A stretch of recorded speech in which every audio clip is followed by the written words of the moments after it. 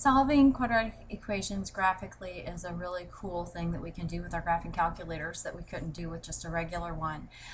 And really all we're going to have to do is find the zeros, because we're finding an x that when you plug it in is equal to a 0, which would mean the y would have to be 0, and that ends up being an x-intercept. Okay, so how do I do that? I know I've got the screenshots here, but I'm going to walk us through that.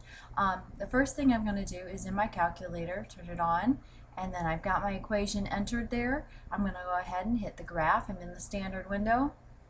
Okay, now I don't really see a nice picture here, but I do see the zeros. Okay, but because these are such steep lines, well, it might be kind of hard to see the left bound and the right bound. So I've suggested an alternate window here. And this is something you could just play around with a little bit.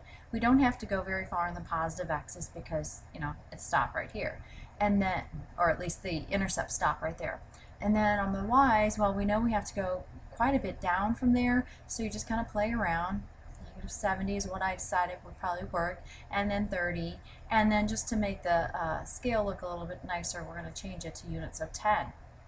Now when I hit the graph, I do see a nice parabola cut off the very bottom, but that's good enough. Now I can kind of easily see left bounds and right bounds of my zeros. Okay, so again, I've got the screenshots here. If you print this out and look at the notes. How do I go through this? I'm going to go to second, and then that calculate menu, and we want number 2 here, the zeros. Okay, and I'm going to hit enter, and it's asking me for a left and right bound. And so I use my left and right arrow keys until I begin to see the little marker on my graph. Now, if I'm looking for this first x-intercept right about there, the left side of it would be above, right there, and I'd hit enter. Okay, and then it says, well, what's the right side? So I need to move past it to the right, which turns out for this intercept to be below. Hit enter, and then it wants me to guess, so I move back right about on the line and hit enter.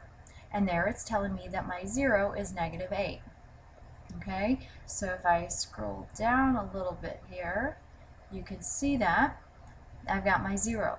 Now let me walk you through the other side, okay, because I don't have these on the notes. Second, calculate, and you're going to choose number 2. And you can either arrow down or you can just hit the number 2.